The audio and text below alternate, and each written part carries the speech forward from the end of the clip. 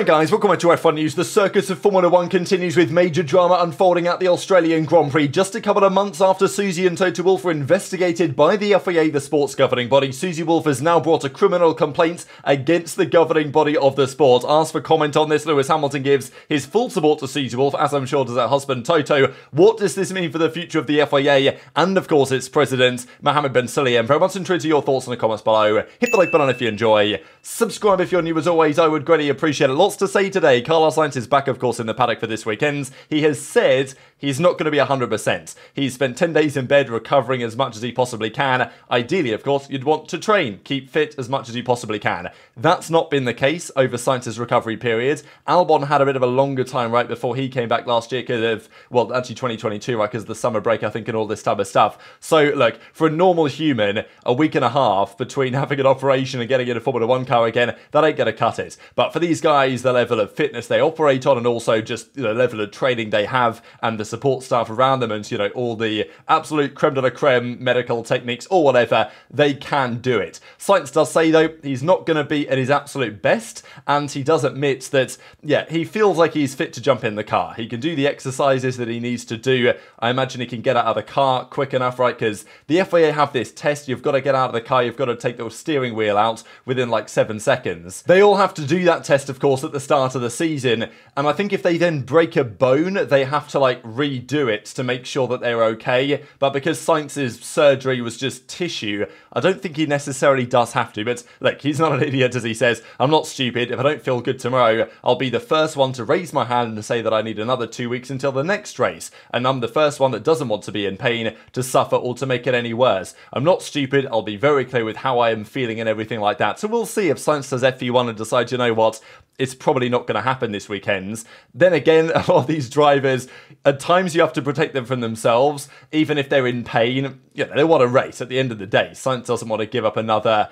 good point scoring opportunity for the second weekend in a row. But Ollie Bearman is there if required. There's another Formula 2 race this weekend in Australia. So if necessary, Bearman can be back in their car at theoretically an easier circuit than he had at Jeddah. The car will probably get better this weekend as well. They are clearly the closest challenger to Red Bull, but they're still really a mile off the pace of the RB20 right now. But Ferrari have major upgrades in the works. They have minor updates here for Australia, and other teams, of course, are also bringing changes in due course as well, as are McLaren, I'm pretty sure, this weekend, although there's no major upgrade to McLaren until May. At least that's what they say. Now, Lewis Hamilton and Mercedes have been talking about the Mercedes car. We know they had loads of issues in Jeddah, especially in the high speed. They were slower in the high speed corners this year, the Mercedes W15, than last year's W14 in Sector 1, which is, yeah, not exactly the sign that they would like. However, Hamilton did say that the car is better than people are giving it credit for, which is interesting, right? Because it makes me feel like Mercedes believe that the issues they've had the first couple of races are solvable and the car is actually pretty good under the surface.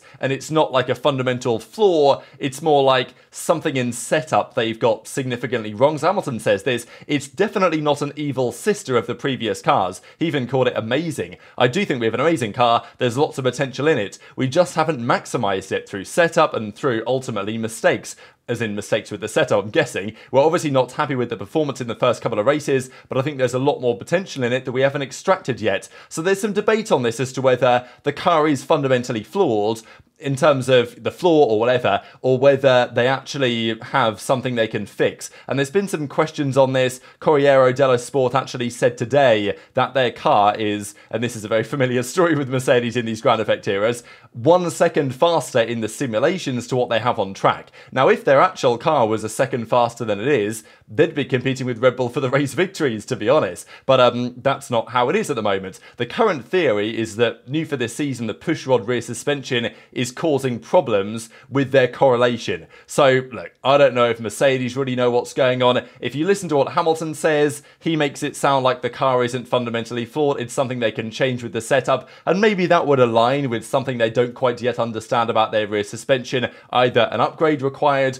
or some sort of change to the setup that maybe they can find this weekend, although they tried a lot of setups in Jeddah and none of them really seem to resolve the issue. Then they have a lot more performance to unlock. So we'll see if if they can get there in Australia. They have a very good record, Mercedes, at Australia. And actually, Norris did say that I think the teams are catching up. I think there will be races this year that Max won't win, which is a funny thing as a Formula 1 fan to like hope that we have a I mean, it depends what you want, right? If you're a Max fan, you might want Max to win all 24. But I'm hoping for some competition at some point, and, well, Norris reckons that can happen. He did predict before the year that he's going to win a race this year, but McLaren have lost a bit of ground, it seems, to Ferrari and to Red Bull over the winter. Maybe that's expected, though, because McLaren bought more upgrades last year, and then Ferrari and especially Red Bull have been able to move somewhat further ahead. Speaking of Mercedes, though, if they can prove to have a decent car, they may have a chance of luring Verstappen away. We've discussed this over the last few days. The Red Bull drama, the fact that Max Verstappen is definitely in consideration of other teams, whether he would actually make a jump like that is still a question. Max says to Toto, or at least says with regard to Toto,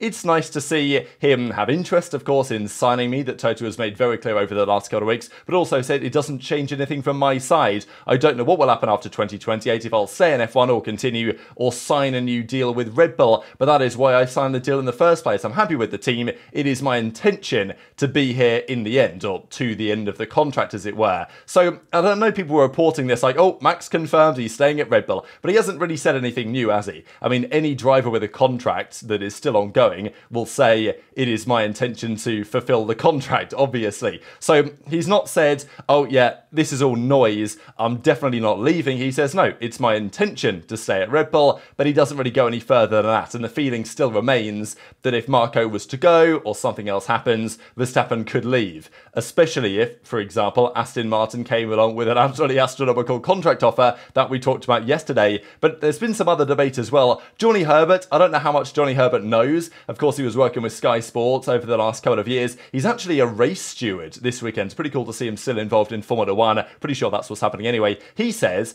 I don't know if he knows anything. I think it's just a bit of speculation, really, that Verstappen to Mercedes is pretty close to a done deal. So I don't know what you guys think about that one. Stay tuned, because it's definitely not the end of the saga. This another one, another update today, another bombshell really. Fred Vasseur remains cooking, because we talked yesterday that Ferrari have offered Adrian Newey something, probably something rather substantial. The question has been, is he going to go for it, or how sweet is this deal that Ferrari are offering him? Because if it's true that the Aramco Saudi Petroleum Oil Company is going to take over Aston Martin and offer limitless money to Max and to Newey, Ferrari probably want to move quickly before that happens to get Newey's pen to paper right about now. And let's be real, I didn't think Hamilton was going to join Ferrari at the start of the season, but it happened. So I really don't think you can rule anything out at the moment. So there was some further discussion on this, confirming, according to sources, that negotiations between Vasseur and Elkann, of course, at Ferrari, and Newey, and I guess his team or whatever,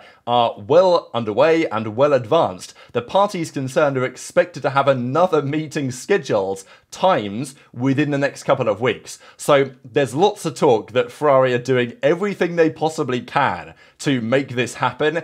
If there's ever a time, now is the time, right? With all the drama at Red Bull, before that settles down, and it might take a long time to settle down, and there's an argument that Newey will think, you know what, screw these politics, I'm going to go to Ferrari. But of course, the problem is that if you don't want politics, Ferrari historically isn't the best team to join. But under Fred Vasseur, that might be a bit of a different story. So, you know, there's discussions on Newey and what else he could do, because let's not forget, they gave Hamilton the world, really. They said, look, put the money down that you want, but also we'll support all your initiatives, you know, from a brand perspective, and they would effectively give Newey the reign to do whatever he likes. You want to build this car, you want to work on this project, like absolutely we can make that happen, and we'll pay whatever money required to make that happen. But if the Red Bull drama wasn't enough, the big drama of the last 24 hours has been with regard to the governing body of the sport yet again. So if you guys have been following over the last couple of weeks, Andrew Benton dropped a couple of bombshells at the start of March on Ben Sulayem under investigation for potentially manipulating a race result in Jeddah last year. If you guys don't know the background on this, Fernando Alonso, 10-second penalty that he got for mis-serving a 5-second penalty. That was then removed. Rumour has it that Ben Sulayem himself, as the president, was telling the stewards to remove the penalty. You can speculate why that might be the case. The other incident was around the Las Vegas Grand Prix. For whatever reason, apparently he was trying to get the officials not to certify it and come up with reasons to prevent the race from going ahead, as this kind of FIA versus Formula 1 management power struggle, another power power struggle seems to continue behind the scenes. I think even Ben Sulayem admitted that that he kind of did this, or at least he admitted that it was plausible they could have denied it. But he clearly feels pretty safe in his power because as of yesterday, the FIA have cleared its own president. And this is just so funny, isn't it, really? Like, whatever this Ben Sulayem guy does, and his tenure has been marred with controversy and problems, basically from start to finish.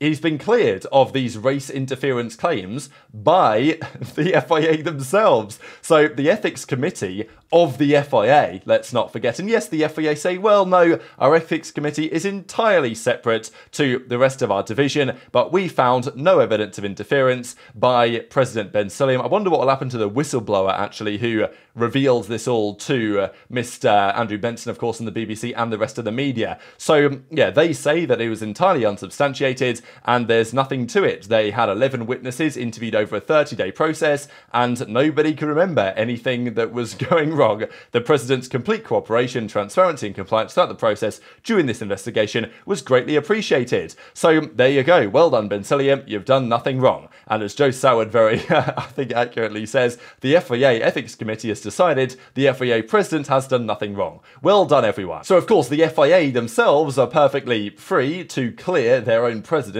of any wrongdoing. However, when it comes down to other courts, for example, they might see things slightly differently. So this, if you guys don't remember this story from back in December, when before all this other drama happened, this was like a massive drama back in December, which I thought was it was funny really looking back on this, because in today's situation, this is pretty small fry. But back then, this is a massive deal, and it still is a massive deal, to be fair. But at the time, the FIA opened a compliance investigation into Toto and Susie Wolff. This is because there was some speculation from the media.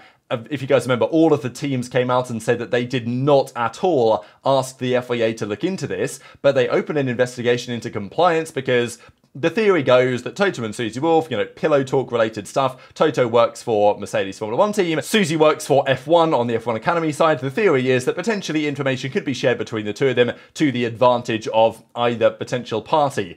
And other teams want to be so happy about it. All the other teams said, we didn't ask you to look into this. It was just baseless speculation in the media. And so why did the FIA open a compliance investigation, especially when Christian Horner, that whole saga, they didn't open an investigation into that, despite apparently having been asked to. This, to me, is like the massive conflict that I have to wrap my head around on why Ben Sulayem was so keen to get at Toto and Susie Wolff, it seemed, over this incident, but yet has been trying to sweep the Christian Horner stuff under the rug. That's a big question I think that needs answering. The FIA said at the time they are aware of media speculation looking into the matter, and therefore they are doing their own investigation. All the teams then said, what are you doing? We didn't ask you to do this. And then the FIA said, oh, sorry, our bad, Toto and Susie. Let's just move on, shall we? But at the time, Toto and Susie said, this ain't the end of this, buddy. Like, we're coming for blood. And yesterday, just hours after they confirmed that Mohammed Ben Sulayem was cleared of all wrongdoing on the other case, I don't know if this was just coincidental timing or whether it was intended that Susie was going to drop this just after their own investigation concluded, because this, of course, is related to that matter back in December. But as Susie Wolff says, I can confirm that I personally filed a criminal complaint in the French court on the 4th of March in relation to the statements made about me by the FIA last December. There has still not been any transparency or accountability in relation to the conduct of the FIA and its personnel in this matter. I feel more than ever that it is important to stand up, call out improper behaviour, and make sure people are held to account. This, I thought, was quite the statement as well to close out on. While some may think that silence absolves them from responsibility, it does not. So, go on, Susie, let's go. And, yeah, as we see, obviously, got quite a lot of reaction here on Twitter last night, and I'm sure for very good reason. And, of course, just one thing to note, because this is in a criminal court, the FIA can't just say, well, we've investigated Ben Sulayem, he's done nothing wrong. Let's swiftly move along to the next controversy, which of course I'm sure is just around the corner as of late. I know there was also some drama as well on the way this is reported by Sky. I think probably understandably, right? Because Susie Wolff, of course, is a very important woman in motorsport, but yet she gets called wife of Formula 1 team boss, which is probably not ideal. So I'm sure that Toto Wolff is giving his support to Susie in this matter, but also Lewis Hamilton, Perfect Hammer, was asked to comment on it and says that hopefully Susie taking this down will have a positive impact for women, especially in the sport. We're living in a time where the message is, if you file a complaint, you'll be fired. And that's kind of with the whole Red Bull drama, right? Where the accuser in question, we believe, has been suspended from Red Bull. And, it just doesn't paint the greatest this picture. So I think Susie's probably right that if there's any time that this, third statement might be true, now is probably the time. Now, what happens next, I guess we don't really know. Hamilton goes further on to say there is a real lack of accountability within this sport, within the FIA, things that are happening behind closed doors. There is no transparency, there is really no accountability, and we need that. Not just at the FIA, but also at Red Bull, right? And that's been the big discussion lately. This, I thought, was probably his best statement of the day as well. He was asked the question, does Mohammed Ben Sulayem still have your full confidence as the FIA president to properly manage and police this sport? And Hamilton just straight up says he never has, right? So, never confident from day one, and that remains the case, right? So, yeah, very strong words, right? Understandably, Susie Wolff's going to come out and file this criminal complaint against the FIA, and now we get Hamilton with some very strong sentiments as well. It really is a remarkable situation. So what next on this? The FIA president remains because the FIA have cleared him of all wrongdoing. Well done, Mohammed Ben Sulayem. But as I say, his tenure has been marred with drama. There's honestly way too many even to count or for me to even remember in terms of controversies this guy has put the spotlight on over the last couple of years. His time at the FIA will end. It will surely end sooner rather than later. But whether he's going to go anywhere is another question, right? And I think it just raises the question from Hamilton's side, from other side, that, yeah, there is no confidence really in the sport that the FIA do a good job or that their president has any idea how to properly police it. So it's really not a great scenario. Hopeful that we get a further update on this in the relatively near future, because I think there needs to be one. And the fact that the criminal courts are going to get involved is a pretty big deal. And it's the same thing on the Red Bull saga as well. So we have these two major complicated sagas of drama going on simultaneously on the Red Bull side, on the FIA side, and we're not even talking about what's happening on the track right now. I will mention that very briefly here because we do have a Grand Prix this weekend, in case you guys had forgotten. These were the numbers, by the way, in terms of lap time improvement from last year to this between the various teams as Formula Stat Analysis puts together, and last year's Ferrari, or let's say this year's Ferrari, was just about faster than last year's Red Bull on average. But of course, that, I imagine last year's numbers were based on Perez's numbers because he was leading the Grand Prix, or at least he won the Grand Prix. So maybe there's a bit more in that than it might have been otherwise. But at the least improved was the RB actually from this year to last year. The Alpine did surprisingly well, all things considered, in terms of race pace improvements compared to where they were in Bahrain, which of course is absolutely shocking. And just finally to mention from F1 Stats Guru, this is what I'm saying about Mercedes at Australia. Every year of the turbo hybrid era, they have been on the podium, at least in some positions on the podium, either with a double podium or, well, as we can see here, 2022, Russell was third, Hamilton was second last year, just 0.1 seconds behind Verstappen, but of course that was under the safety car, and then this year remains to be seen. If anything, the first two races are to go by, it's not looking great, but if they can turn it around as Hamilton predicts, maybe there is still a weekend on our hands. But very much enjoyed your thoughts on all this stuff in the comments below. Hit the like button if you enjoyed, subscribe if you're new as always, I greatly appreciate loads of new subs over the last few days. Take care of yourselves, and I'll see you next time.